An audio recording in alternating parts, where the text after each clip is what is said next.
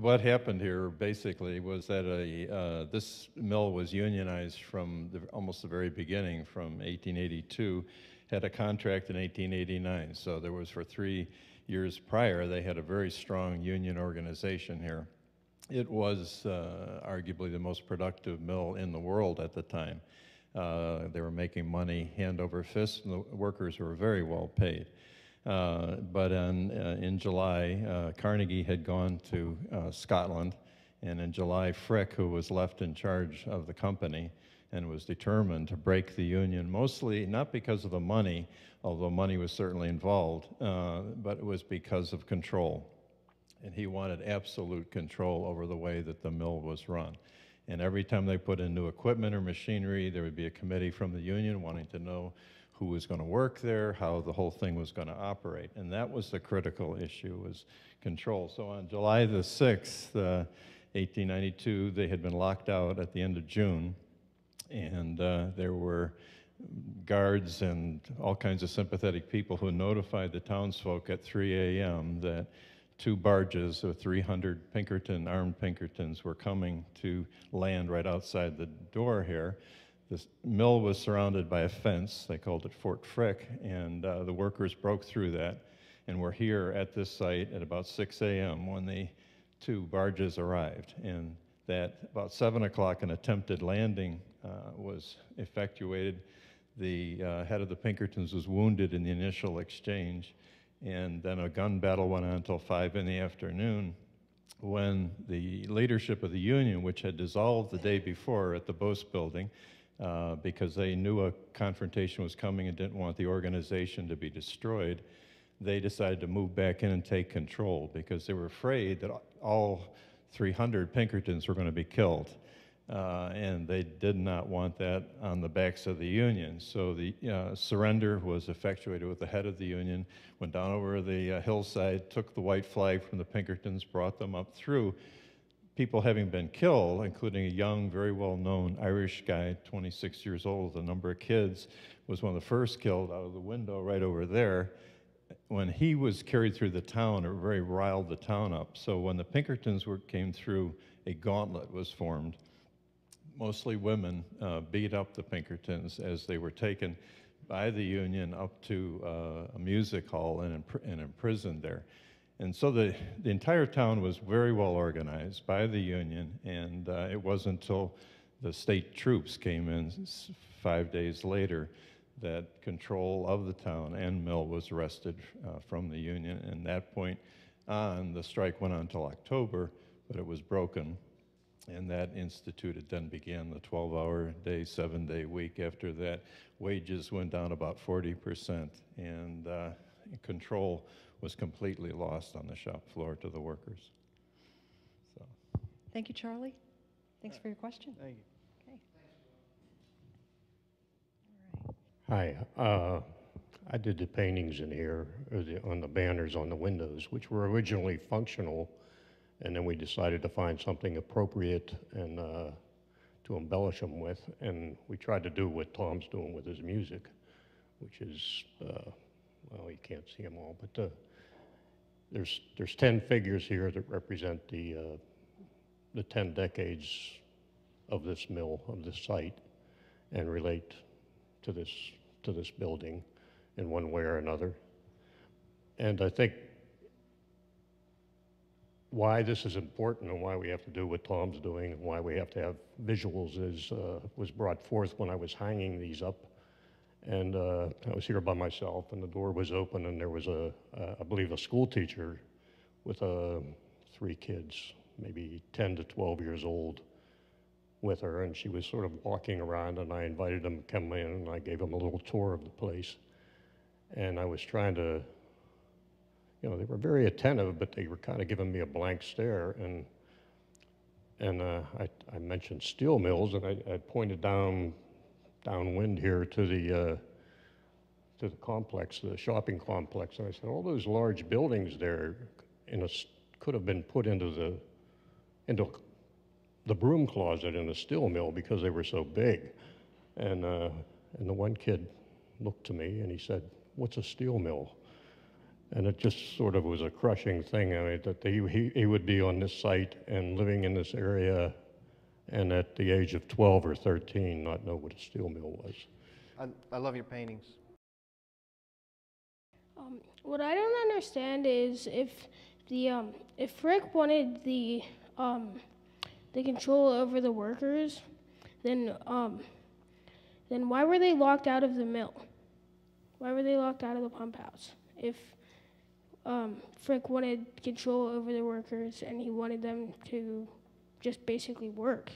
Well, and to put it in terms, let me, Charlie, correct me if I'm wrong, but it's kind of the opposite of a strike. If they put their workers out of work, then eventually they expect those workers to come back and beg for their jobs because they'll be hungry and they won't be able to feed their families.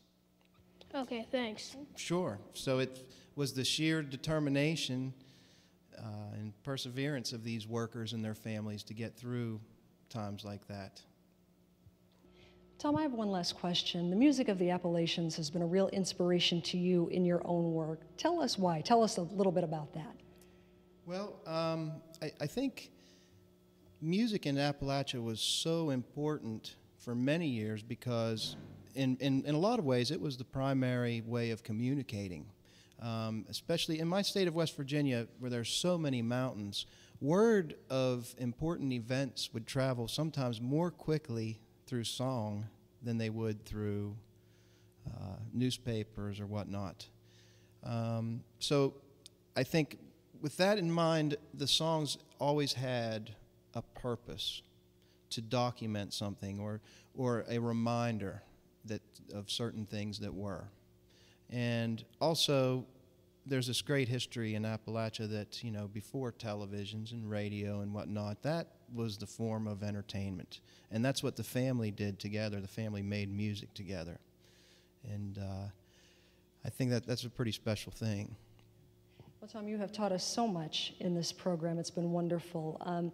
What final thoughts do you have for us? What would you like us to take away from this program? I think the reoccurring theme of just remembering the great sacrifices that those who came before us made, and remembering their legacy and remembering their sacrifices so that we don't start to see things, the hands of time turn back to the way things were in the early part of the 1900s. Well, thank you again, Tom. And before we go, you've got a final song for us. Thank you very much, Tracy. And I'd like to leave all of you with this song.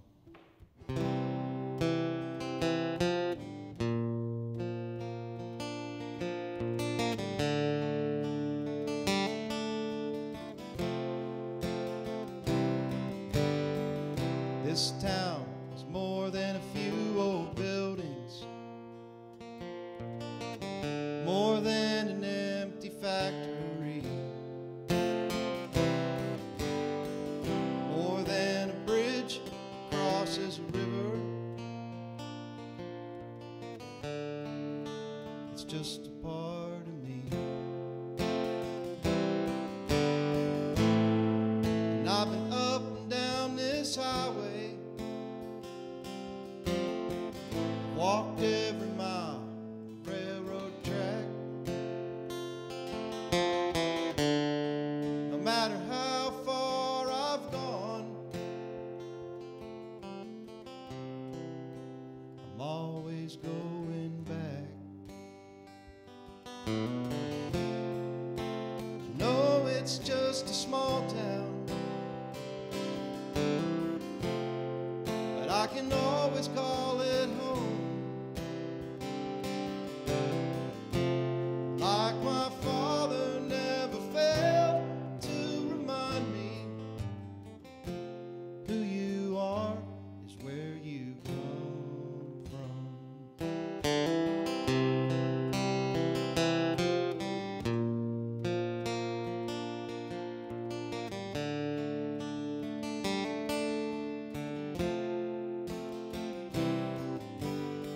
And this town has had its share of heartaches, so I moved before they got me down. Hey, I was young, I did not know some folks stayed around.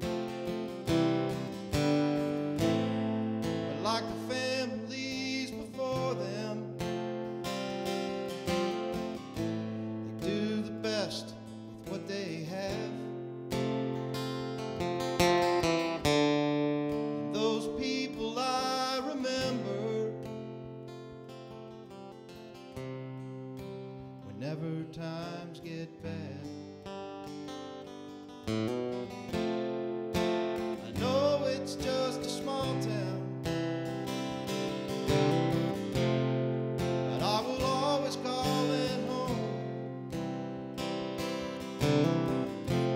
Like my father never failed to remind me, who you are is where you come from. Who you are is where you come from.